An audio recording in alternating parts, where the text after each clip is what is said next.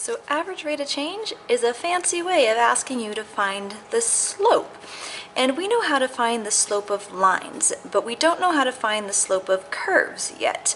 So we're going to draw secant lines. So the average rate of change is the slope of the secant line. So if I'm going from x, this is x is 0 to x is 3. So when x is 0, I'm here, and when x is 3, I'm up here.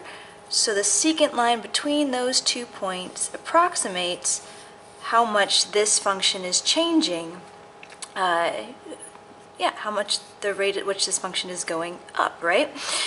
And so I just need to find the slope of that line. So they're going to give you this formula. I remember I was always scared of this formula when I was first taking calc. But it's the same as your y2 minus your y1 over your x2 minus your x1, which is your change in y over your change in x, right? So how much are you going up versus how much are you going over? So all I need to do is count. They've got it graphed, right? I went to get from this point to that point, I went up 1, 2, 3, 4, 5, 6, and over 1, 2, 3. So your slope is 6 over 3 is 2. Check, right?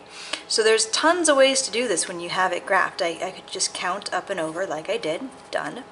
I could get those ordered pairs, right? When x is 0, I want the ordered pairs 0 and 3, right? So when x is 0, the y is 1. When x is 3, the y is 7. And then I would just do my slope is my change in y. It looks like I went up 6. And my change in x, I went up 3. So 2, right? You could also, once you have those ordered pairs, do the formula y2 minus y1 over x2 minus x1 is 6 over 3 is 2, right? Yeah, killing it. And then this formula is f of b minus f of a over b minus a, right? Because this is just like f of x. So f of b would have been f of 3, which would have been 3 squared minus 3 plus 1. Is 9 minus 3 plus 1 is 7, just like we knew it was, right, from looking at the graph.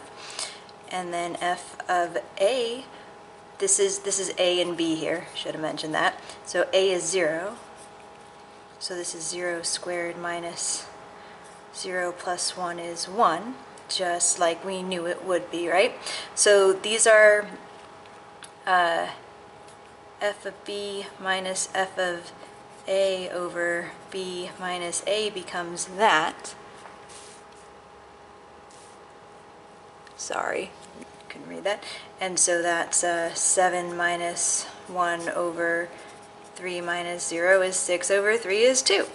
Yet again, right? So that fancy notation just kind of stands for finding ordered pairs. When x is 3, the y value is 7. When x is 0, the y value is 1.